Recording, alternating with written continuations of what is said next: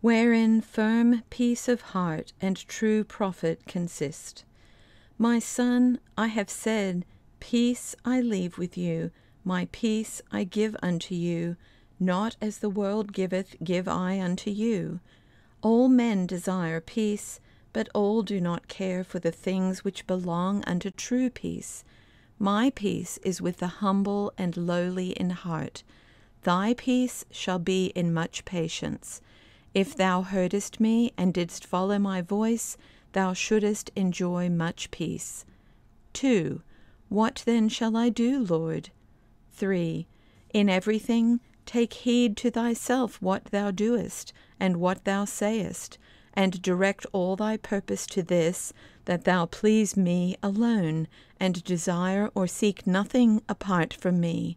But, moreover, judge nothing rashly concerning the words or deeds of others, nor meddle with matters which are not committed to thee, and it may be that thou shalt be disturbed little or rarely. Yet never to feel any disquiet, nor to suffer any pain of heart or body, this belongeth not to the present life, but is the state of eternal rest. Therefore count not thyself to have found true peace, if thou hast felt no grief, nor that then all is well if thou hast no adversary, nor that this is perfect if all things fall out according to thy desire.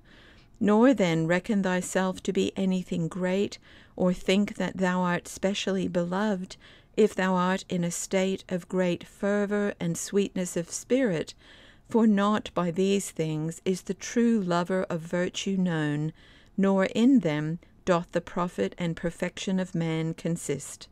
4. In what then, Lord? 5.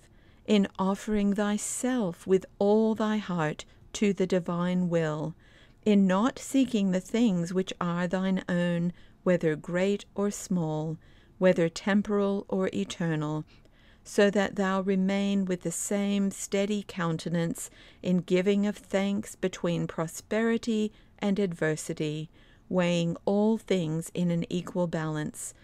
If thou be so brave and long-suffering in hope that when inward comfort is taken from thee, thou even prepare thy heart for the more endurance, and justify not thyself as though thou oughtest not to suffer these heavy things, but dost justify me in all things that I appoint, and dost bless my holy name, then dost thou walk in the true and right way of peace, and shalt have a sure hope that thou shalt again behold my face with joy. For if thou come to an utter contempt of thyself, know that then thou shalt enjoy abundance of peace, as much as is possible where thou art but a wayfaring man.